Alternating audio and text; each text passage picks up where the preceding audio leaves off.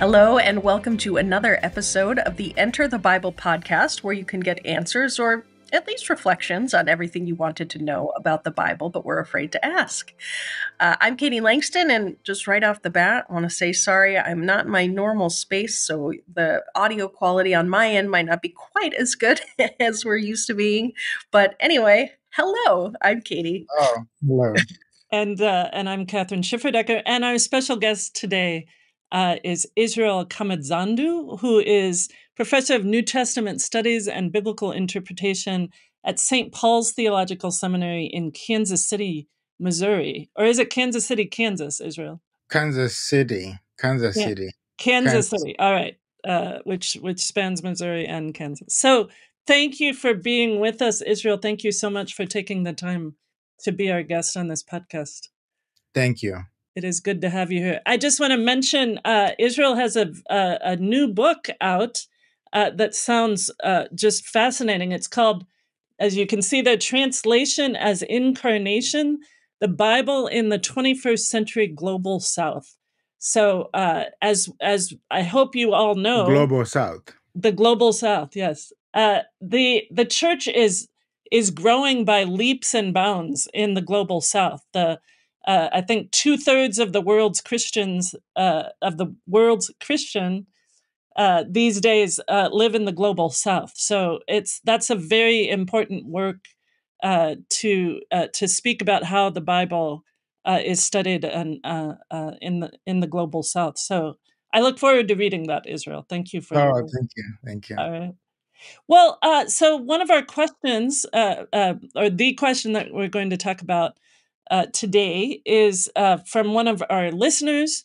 It was submitted on the website Enter the Bible, and as always, if you have a question about the Bible, please go to that website and ask the question. But here's the question: what is meant by the gifts of the Spirit in 1 Corinthians 12? Is that something that only charismatics believe in? So I suppose, Israel, first we should define what charismatics are. How would you define that? Thank you. So the word charismatic refers to gifted people. Is this just for gifted people? I think the answer is yes and no. Yes, in the sense that the Corinthians, like any other people in the world, they were a multicultural people. They were a religious people, which means they were specialized people who are called in the African context the shamans, but those function in the religious worldview. But Paul was writing to remind them of the gift that they had received when they were baptized in the name of the Lord, in the name of the Father, the Son, and the Holy Spirit. Paul was saying every baptized believer, he has got gifts. And so these gifts are unlimited. First and foremost, you are gifts to each other. In this empire, you are gifts to each other, including those on the lower status. So wherever you are, when you come together in the body of Christ, number one, consider yourselves as gifts to each other. That's beautiful. Yeah. Mm-hmm. So everyone is gifted. Yes. Every Christian is gifted. And first of all, we're gifts to each other. Right. Sometimes it's hard to remember that in a church in conflict. Yes. As the church in Corinth was, right? They had a great deal of conflict with one another. Yeah. And also to remember that the Corinthians were used to empire, whereby the emperors were on top and those who were poor, they were supposed to be at home in their situation, whether they were poor or rural people. They had nowhere else to go. But Paul's preaching of the spiritual gifts, it's a gift again of liberation, liberating people who thought maybe they were dominated by this empire. But baptism in the name of Jesus Christ equalizes both men and women, children, adults. They are all one in Christ. That's why it is the body of Christ. Yeah. Yes. Which is the metaphor that Paul uses in Yes. 1 Corinthians, that we are the body of Christ. Yes. I'll just note, I think that the person who asked this question by charismatics may mean in the modern sense, there are some churches that, particularly Pentecostal churches, that have the gift of speaking in tongues, which many mainline Protestant churches, at least in the West, Right. don't always do. So I think that's what our listener means by charismatics, like Pentecostal folks in today's world.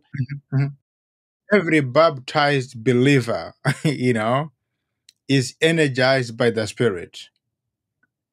Energized by the Spirit, not just for herself or himself, but for the common good, for the good of the body of Christ, so that people can begin to emulate and appreciate each other. So it's not just for you. If it is for you, then that's not the gift that Paul is talking about. Paul is talking about a gift that lifts somebody. Yes. That's really helpful. And I think that, depending on the context you're coming from, so if you are coming from a more charismatic or Pentecostal tradition, right, there might be more of an expectation that you would have sort of spectacular gifts of the Spirit, in particular speaking in tongues, but a sense of the Spirit's activity. And maybe there are places where folks more in the Western sort of mainline traditions, or even I would say probably in the Catholic tradition as well, though there's a Pentecostal or charismatic movement in the Catholic tradition, that maybe we feel nervous about it and like don't want to name things as gifts of the Spirit that actually are gifts of the Spirit. Yes. And what I kind of hear you saying, Israel, is like, on the one hand, if the gifts of the Spirit aren't there just to make a show or to be like, hey, check out how gifted I am, right? And they're not just for people who do have a more Pentecostal kind of theology. It's for everyone. All baptized believers are given gifts of the Spirit, are made alive in Christ through the power of the Spirit. And that's something that we can all embrace in order to be gifts one to another as well. Yes. That's cool. Yeah. So speaking in tongues, it's a very interesting topic to me, because I was born by a mother who spoke in tongues. Oh, wow. But the different thing about her was she did not denigrate people, but she would talk in tongues in terms of communicating with the spiritual world, and say to some of us who did not have that gift, this is what God is saying. Let's pray about this. I'm going to pray about this. I'm going to pray about this. So, in other words, she used the gift to enrich the society, And so that's different from somebody who is saying, I'm very special. I'm very much educated. The Corinthians, they were saying that we are very much educated. We are very much knowledgeable. Spiritual gifts are different from your knowledge. They come from God. They come from one God, one Jesus Christ, one Spirit. Yes. That's a hugely important point. Thank you, Israel. Can you say, just for our listeners who don't know the context of the Corinthian church, the church in Corinth, what was the conflict about? You started talking about that, right? That some people thought they were better Christians than others, or? Yes. So we hear among the Corinthians, we read about how some were in a different class system. The more educated you were, the more wealthy you were, you belong to that. So there was this class, system that was emblematic of the Roman Empire. If you were poor, yes, you were not supposed to mix with those who were rich. So Paul is evangelizing the culture of the day that in your multicultural, in this melting pot, if you received Jesus Christ as your Lord and Savior, then you are brothers and you are sisters. You are one family now. You no longer see yourself through the lens of the empire, but you see yourself through the lens of Jesus Christ, especially the death and the resurrection of Jesus Christ, who is now at work in you through your belief, your faith, and your trust and your prayer with one another. You are one family now. You are no longer there. So it's this trying to remove them from the old mindset, that tends to put people in these classes. For example, I live in the first world country. I live in this high rented, district. I have got a mansion. Paul is saying all those things, they pale in comparison to the gift of Jesus Christ, who is now in each one of you. So how do you help people to move from their culture, to become children of God? So the Corinthians were like us. We are still struggling with the culture. We are still struggling with affluency. The more Right. affluent I am, the more better I am. Right. The more I can achieve the American dream. So that's how I define my faith. Paul is saying, no, no, no, no, no. Your American dream, Corinthian dream, has nothing to do with the gospel of Jesus Christ. In other words, the gift of Jesus Christ brings humility. You see your friend as your brother, as your sister, as somebody who needs you. So that's like the context, the political context of the Corinthians. They were under this empirical understanding of how do we live in a hierarchical order, right? But Paul is destroying the hierarchy. So that's in brief the context of the Corinthians. Are we still the same? Yes, we are. We are the Corinthians now, because we still perpetuate class systems, you know, hierarchical systems. Even Yeah. the church has become this institution that looks at those with money, those with too much education. But Paul is saying, no, don't let that come in the way. Yes. Well, that's really helpful context, and it kind of strikes me too, what you're talking about, Israel, about how the you know the giftedness that the Spirit gives, the gifts of Christ that we receive are there actually to break down those hierarchies, right? Like Yeah. that's kind of the whole point of the body of Christ metaphor that Mhm. Paul also uses, that each part is necessary and the hand can't say to the foot, like, I don't need you. Yeah. We need each other. We're Right. gifted Right. in different ways, and those giftings are there not to prove our superiority or our affluence or whatever, Right. Right. to help us advance in the hierarchy, but they're actually there to help us recognize how how much we need each other. Mhm. Interestingly, that's Paul is arguing further that the church is not just a building. Right. Yeah. The Yeah. church is a representative of Jesus Christ in this global world. So wherever we go, we carry Christ. We speak, Christ. We talk our Christ. We email Christ. We Twitter, Christ. So it is an open-ended metaphor that needs to be applied for young people who are asking or maybe people asking these questions.